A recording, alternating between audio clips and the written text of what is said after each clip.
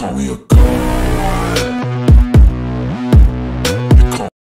is up, you guys? It's Barcode Batty, and I'm back with another awesome GTA5 glitch tutorial. Now, this is a Kari router, or Netcut.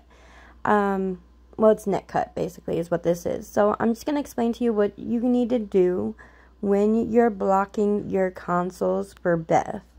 So, as you can see, right here, I have my IP shielded so y'all can't see it. But as you can see, now once you install it on your laptop, and once you get your laptop connected to your console 1 or your console whatever, you're going to want to hit this lock button right here. When you block your console, you're going to go down here, you're going to press on lock PSN. Then you're going to go ahead and exit out of that screen, and you're going to go and hit that controller, and then you'll get these 4 options at the bottom. Click on the lock button again. You see you have Xbox, you have PS4, and you have PS5. You want to click on the PS4 or the PS5, whichever one is your console 1, and there simply is locking my console 1.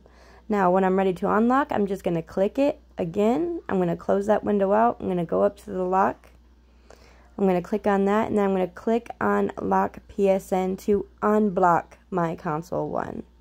So there you guys go, just a short tutorial on how to lock your Kari router. Anyways, until my next video, you guys, stay lit. Alright, this is it. I'm out. Peace.